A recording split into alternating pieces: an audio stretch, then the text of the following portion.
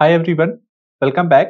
Myself Ayush Tripathi, mentor and problem setter at GeeksForGeeks, and in this video I will discuss the solution to the problem product array puzzle.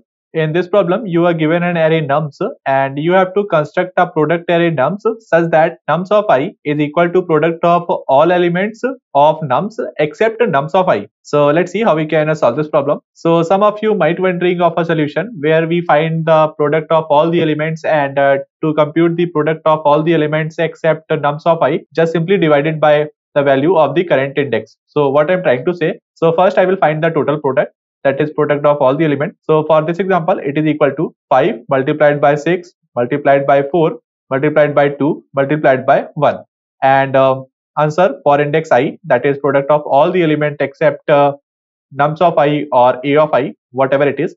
So I will just simply compute using this formula, P total product divided by the value of current index. So that is a of I. So answer for 0, total product, that is P 5 multiplied by 6 multiplied by 4 multiplied by 2 multiplied by 1 and dividing by a of 0, that is 5. So overall this 5 and this 5 would get cancelled out. So it is 6 multiplied by 4 multiplied by 2 multiplied by 1. And this is the required answer, product of all the elements except 5. Then what would be the answer of 1? So in the same way, I will compute the answer of 1, that is total product 5 multiplied by 6 multiplied by 4 multiplied by 2 multiplied by 1 and dividing it by a of 1, that is 6. So this 6 and this 6 will get cancelled out.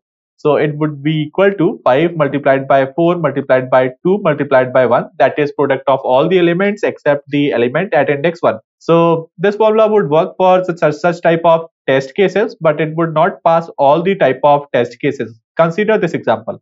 So here what would be the value of P? So this is a kind of edge case where any element, if any element is equal to 0, then the total product, the value of P would be equal to 0, because 0 multiplied by something which is equal to 0. So in this case the value of P, which is equal to 7 multiplied by 8 multiplied by 0 multiplied by 9 multiplied by 7, which is equal to 0. And now you cannot use the previous formula, that is you cannot say answer of I as a P divided by a of I, because in this case the value of P is equal to 0 and 0 divided by something is equal to 0. That is the answer of I for all the possible values of I 0 to n minus 1, it is equal to 0, and this is not the correct answer. So this formula we cannot use. So how we can solve this problem? So we can solve this problem with the help of prefix and suffix. For every index I, you have to compute this product, the product of the values which are at the indices from 0 to I minus 1, and the product of the element which are at the indices from I plus 1 to n minus 1. So this is prefix, this is a prefix, and this is suffix. Cool. And then we'll multiply these two together, so that we get the answer, for index I, that is product of all the elements except a of I. Cool. And how we can compute this prefix and suffix? So for this thing we can use a variable temp and initialize this variable temp, and one iteration for the prefix and one iteration for the suffix. So first of all I will declare answer array, so answer of size n, and initialize all the elements with 1. That is a product of empty array which is equal to 1.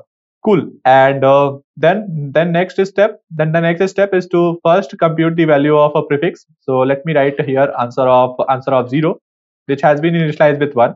Then answer of 1, all the values initialized with 1, and answer of 2, and answer of 3, and then answer of 4. Cool. Which is also initialized with 1. So initialize the value of temp with 1. So temp with 1, and now move in progressive order from left to right. So from I is equal to 0 to n minus 1. First multiply the value of temp, and where temp is storing the product of all the elements from 0 to I minus 1. Please listen it very carefully. Please try to pay more attention. Variable temp will store the product of all the elements at the indices from 0 to I minus 1. So the first index, which is I is equal to 0, the value of temp it is equal to 1, that is product of all the product of all the previous element. And previously we do not have any other element. 0 is the first index, so that's why the value of temp is 1. So simply multiply this one in answer of 0. Cool. So the first step is to multiply temp in answer of I. Answer of I multiply by temp, and then update the value of temp. Update the value of temp. So temp multiplied by a of I. That is, here I'm just simply expanding the prefix. And before moving to the next index, update the value of temp. So let me write it over here, this pseudo code, and the value of temp. Cool. So multiplied by 7, and then in the next step, the value of I is equal to 1. So multiply temp in answer of I. So answer of I, that is 1. Answer of 1, multiply here the value of temp, which is equal to 7, and this is index 0, index 1, 2, 3, and 4. Cool. And that is true as well. For index 1, the product of element which is in its left side is 7, because there is only one element, 7. So its product, which is also equal to 7. Then update the value of temp. Update the value of temp, multiply the value of a of I before moving to the next index. That is 7 multiplied by 8, and in the next iteration, the value of I, which is equal to 2, and so simply multiply here the value of a temp. So it is a 7 multiplied by 8. Cool. And here the product of all the indices which is in the left of 2 is 7 multiplied by 8, and this is same as the requirement. So then update the value of temp, that is multiplied by current value, which is equal to 0, and in the next iteration, the value of I, which is equal to 3, and simply multiply this value of temp in answer of 3. So 7 multiplied by 8 multiplied by 0, and which is equal to 0, and it is simply equal to product of all the element which is in the left of 3. And then in the next iteration, before moving to the next iteration, update the value of temp, which is equal to multiplied by a of I, and current value of I is equal to 3. So multiply the value of a of 3, and which is 9. Cool. And then in the next iteration, multiply this value in answer of 4, because next iteration for I is equal to 4. So 1 multiplied by 7 multiplied by 8 multiplied by 0 multiplied by 9. Cool. And it is product of all the indices from 0 to 3, that is less than 4. This is a prefix, and in the same progressive way we compute the suffix. So yeah, this was a explanation from my end. Let me just show you the implementation. So first I am finding the size of the nums array, and here I am having the answer vector and initializing all the elements with 1.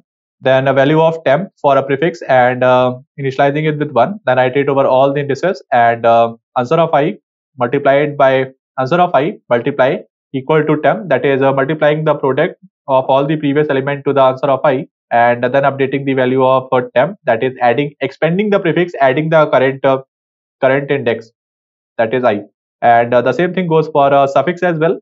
And then I am finally returning this answer vector.